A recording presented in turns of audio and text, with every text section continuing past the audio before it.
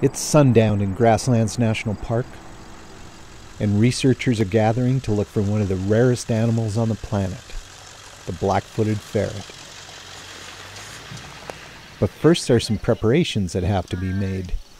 Alright, so we're getting ready to go out ferreting tonight, and in order to protect us from rattlesnakes, which are out in the summer when it's warm enough, we're putting snake chaps on.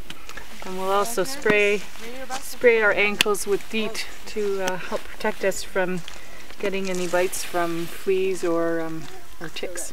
Using powerful spotlights, they look for the reflection of the ferret's eyes. But not every set of eyes belongs to a ferret. So if we see a badger or a weasel or anything else of interest, then we mark where we've seen it. Mark it's okay. What did we have here? We had a badger here.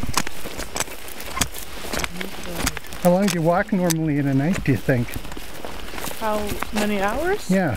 About 5 to 6. How many kilometers do you think you'd cover in that amount? It depends how fast you walk.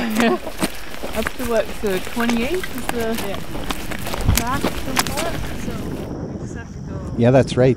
These researchers walk up to 28 kilometers a night looking for ferrets. And on this particular night, we didn't find any ferrets. I ended up with a big blister on my heel. So I walked back to the truck and fell asleep under that starry Saskatchewan sky. I woke up at dawn and spent the rest of the day poking around the park before rejoining the searchers that night and trying again. And around 1 o'clock in the morning, the call came. Yep. She would be a year when she was released last year, so she's 2. They are just the cutest little killers, these black-footed ferrets. Sad. It's really quite an amazing thing to think that not very long ago, these guys were thought to be extinct. But thanks to captive breeding, they've been brought back. And after being gone for more than 70 years from the grasslands, they're back feeding on the prairie dogs again.